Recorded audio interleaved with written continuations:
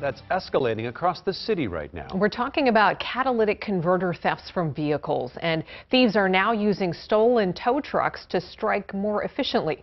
Here's Fox 9's Paul Bloom. I'm not quite sure because it kind of woke me up, but I want to bet they were in and out in 5 minutes.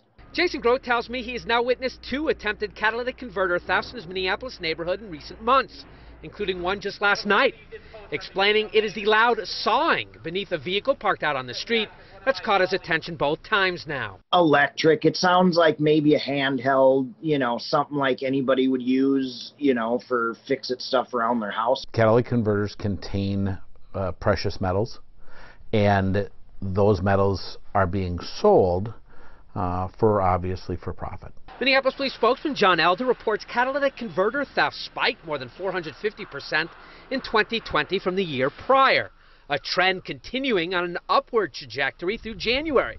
And more concerning, the thieves are getting even more and more emboldened now. Check out this home surveillance video Fox 9 obtained from South Minneapolis just last week.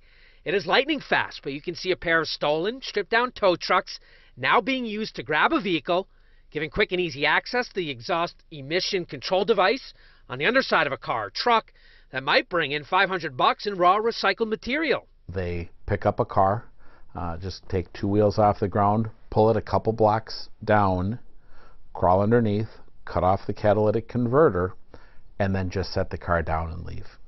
So they're not taking the whole car, they're just doing this. If the car is elevated on one end, it's much easier to get under to cut. Elder says, unlike with pawn shops and stolen goods, the scrap metal yards that might buy the precious metals from a catalytic converter aren't regulated in Minnesota.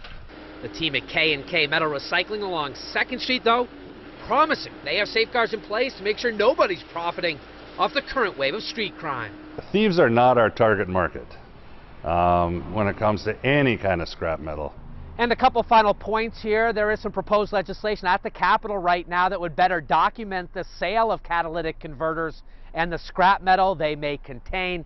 In the meantime, MPD very much putting this crime at the top of their priority list, explaining right now Honda SUVs and Toyota Priuses remain extremely hot targets.